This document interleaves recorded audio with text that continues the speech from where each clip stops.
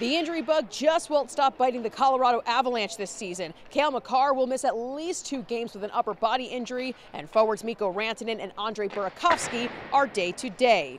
Stepping up on that top line tonight will be Compher, who is second only to Nathan MacKinnon in both goals and points. Despite his natural position as a center, Jared Bednar says he likes him being over on the wing next to MacKinnon.